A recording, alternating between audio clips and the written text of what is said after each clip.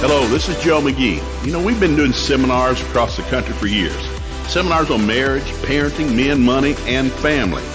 We want to encourage you to email us and let us know if this podcast has helped you. Or maybe you have joined us live at one of our seminars. If you have a testimony, you just want to tell us what God's doing in your life, please email us at mail@joemcgeeministries.com, or you can contact us through our website, joemcgeeministries.com. There you will find helpful articles and tools to help you grow in God, your marriage, and your family. We love you guys. We hope you enjoy the podcast. You know, when God created the earth, everything was just right.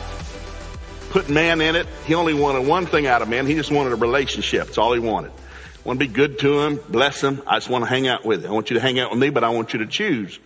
The problem is, nobody wanted to hang out with him. Everybody sort of went their separate way. Only one family that kind of had an interest, and that was Noah's family. So there was a big flood, and God started all over again. So, well, maybe this time, I'm trying to be good to somebody. I just want you to want to hang out with me. And of course, Noah had his sons. They all scattered, and it went downhill from there again. And God said, okay, we're going to do this a little different. We're going to start with one family, one man, Abraham. He seems to love me. He'll teach his children and his children's children. So I'm going to establish something with one family, a covenant. We're going to establish a covenant, and then out of his family line, I'm going to be able to send my son. We're going to fix this thing permanently. And so the whole first half of the Old Testament is God trying to establish that family line with Abraham. And it got scary sometimes. They'd break and run, and, it got a little thin. We got down to about one or two people every now and then, but we made it through, and then finally established a nation. And the second half of the Old Testament is God trying to get Israel to want to hang out with him and worship him. And they kept wanting, carve tree stumps and, pile some rocks up and do hoodoo dances and stuff. And it didn't go good. But finally, through that whole deal, we come to the New Testament where God was able to send his son to earth to fix it. And Jesus came to die for us, for our sins, so that what God wants out of you and I, he doesn't want perfection. He just wants faith. He just wants us to trust him. That's why we're not perfect yet. We're just headed that direction. But thank God Jesus came to do what he did, so we don't have to pay for our sins, so we don't have to, put 40,000 bulls and goats on the altar out here in the middle of Birmingham and smell this place up. It's just a faith thing now. And so I was thinking about teaching our kids. I want to read you something out of John chapter 10. This is a real famous passage of Scripture. New Testament, John chapter 10. I want to read from the New Living Translation. I'm going to jump in about verse 6 and just listen while I read. It says, Jesus was talking, giving an illustration. They didn't understand what he was saying. They said those who heard Jesus use this illustration did not understand what he meant, so he explained it to them. I tell you the truth, Jesus said. I am the gate for the sheep. All who came before me were thieves and robbers, but the true sheep did not listen to them. He said, yes, I am the gate. Those who come in through me will be saved. They will come and go freely, and they will find good pastures. The thief's purpose is to steal and kill and destroy, but my purpose is to give them a rich and satisfying life. That ought to go in the refrigerator. Everybody say satisfied. Now, we've all been satisfied at some point in our life, and that's a really good thing. And everybody's been unsatisfied or dissatisfied. Like, you ever bought something, got home with it, and you weren't satisfied? Like, well, it's mine now. Sometimes it happens when you get married. You find somebody, you want to play kiss your face and hug, and you're pretty, you're handsome, you're witty, you're all this, and you get married, and it's like, I don't like you. I didn't know you, and this wasn't what I thought. And what happened?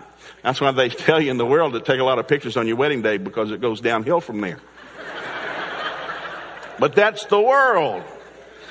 Jesus said, I want you to have a rich and satisfying life, not without opposition. We all have opposition, but I want you to be satisfied. But look what he says about how this is going to happen. He said, I am the good shepherd, and the good shepherd sacrifices his life for the sheep.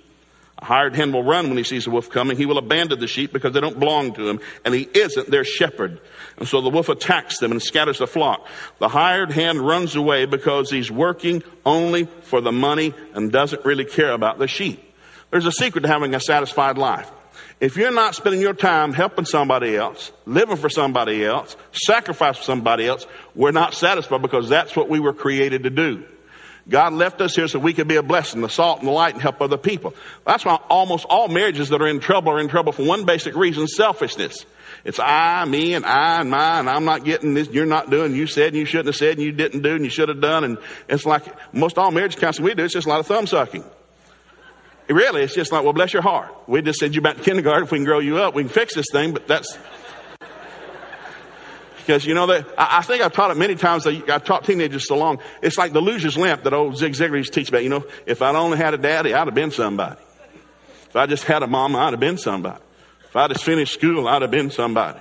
If coach had played me, I'd have been somebody. If he hadn't fired me, I'd have been somebody. You know, it's always somebody else's fault that you're not happy. And if you're going to live that way, you will not be happy, because God designed us to live one way, living for others, because he's going to give us a grace to do that. But what happens is we don't know God. We kind of hold on to our love and our patience and our money and our time because we don't want to deplete our source, because we've not found a source yet. Jesus said this, I sacrificed. Look what else he says. He said, I am the good shepherd. I know my sheep. They know me just as my Father knows me, and I know the Father. So I sacrifice my life for the sheep. I have other sheep too that are not in the sheepfold. I must bring them in also. They will listen to my voice, and there will be one flock with one shepherd. The Father loves me because I sacrifice my life, so I may take it back again. No one can take my life from me. I sacrifice it voluntarily. I have authority to lay it down, and when I want to, I can also take it up again, for this is what my Father has commanded. Now basically it's this. He said this. He said, listen, I'm doing what I do because the Father loves me, because I'm putting this on the line. I'm sacrificing. The hireling only goes into a relationship, only takes a job, only goes to school for whatever he can get out of it. That's a hireling. Jesus said, my people go into something for what they can give, not what they can get.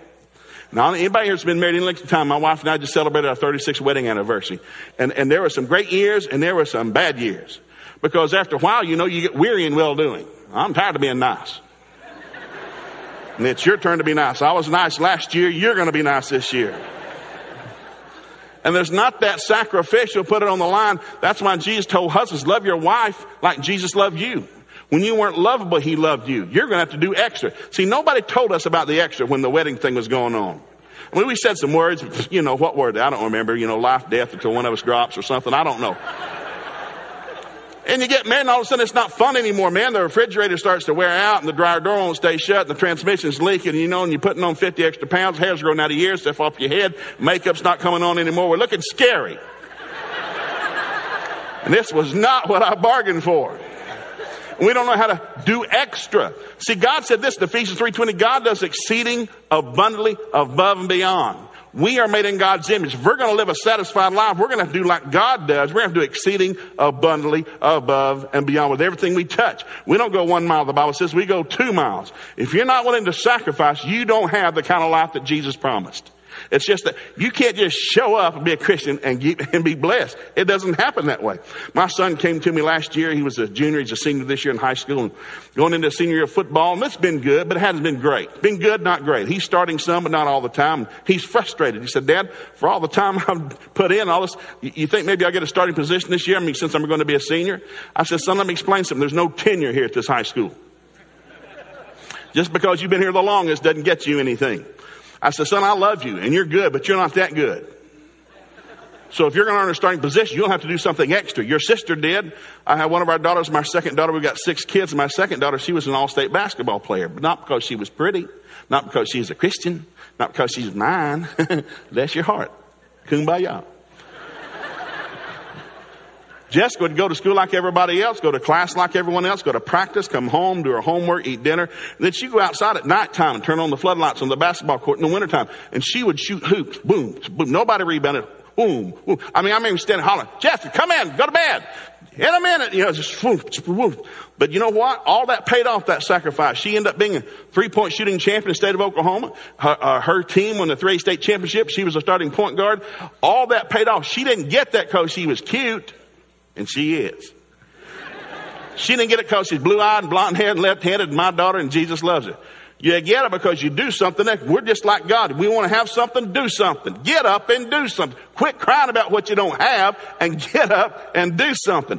I was telling my son, I said, son, you can't just show up to practice. You're not that good. You have to do extra. I've told you forever. You've got to do something besides regular practice.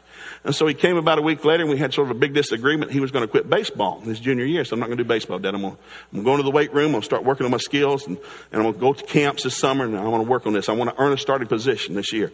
I said, son, you're not quitting anything. And we had a big argument about it. But then I gave in because his mom agreed with him and you know how that goes. And it ended up they were both right and I was wrong. Because he did stay in the weight room. Boy, he bulked up, and he'd go to school in the summertime. He'd show up at 6 a.m. and they'd run from 6 to 8, and they'd pump iron from 8 to 10. Then he'd go to work. He dropped 35 pounds last summer. He's a lineman. He's an offensive guard and defensive tackle. He got down to 215. Coaches were mad. So, son, you lose too much weight and you don't have enough beef. But man, he got strong. And so when he showed up in August for practice, they couldn't believe how strong he was. His whole body type changed. His whole attitude changed. Nobody could move him. And so not only did he earn a starting position, but he played both sides of the ball. Ironman ball all season. He played offensive guard, and when it switched, he played defensive tackle, which makes you really good, because when you're an offensive guard and you play defensive tackle, you know what he's thinking. I play your position. I know exactly what you're doing. His team voted him one of the 4 captains of the team starting the season. He led the team out on the field all season. Not only started, but led the team onto the field. They went undefeated and won the championship, and they're standing there at the last game of the season holding that trophy up in the middle of the field. And we went out, and all the dads and moms were talking to him. Men are soaked with sweat. And it's like, can you believe it? The first undefeated team from this school. I said, does this feel good? He said, what? I said, does this feel good? I said, was it worth the sacrifice? All those mornings, can you remember the mornings, the throwing up, the pumping iron? You didn't sleep in. You weren't watching cartoons, sucking milkshakes, running around McDonald's at night. You were working out. Remember that summer? Is it worth it? For the feeling you feel right now, was it worth the satisfaction that you feel right now? He said, yes, it was. Yes, Dad, it was. It's incredible to do this, to have this. I'll be able to bring my grandchildren back here to the school one day, and our picture will be hanging in that locker room. First undefeated team out of the school. I was captain of the first undefeated team out of the school. Went from just hanging out and showing up to doing something. If you don't do extra, you don't get extra. You can't just get married and have a great marriage. You got to do something. You got to date and kiss your face, and you got to put on the apron around 7 o'clock, guys. If you want mom to play kiss your face at 11, you need an apron on at 7.